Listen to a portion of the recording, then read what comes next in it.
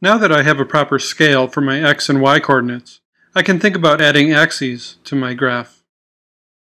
D3 provides a handful of SVG utility functions. Axis is one of these. I can declare an axis to use my scale function as a basis to draw with. I'd like my x-axis to orient to the bottom, so I can declare that too. The x-axis variable is a function that takes a selection and appends lines, ticks, and numbers to it. I'll create an SVG group for the axis to live in and call the function on the selection. The axis, while oriented on the bottom with labels, is drawn in the group which is at the top. I'll just use a translation transform to move it to the bottom.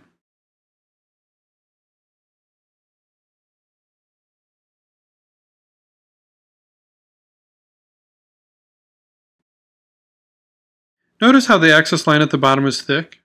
That's because it's a path, and the path is filled by default. I don't like that, so I'm going to fix that. SVG supports CSS for many of the properties, so I'll add a class to the axis group.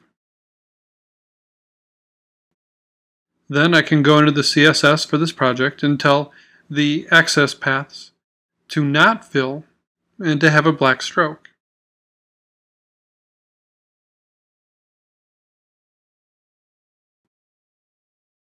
That looks nice. Now I'll do the same for the y-axis. I'll declare a y-axis with the y scale and orient it to the left. Then I create another group for the y-axis to draw into and call the function. I have the same path drawing issue. I'll fix it by applying the CSS class.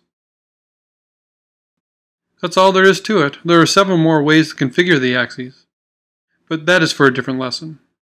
Next, I'll add some simple animations to this graph.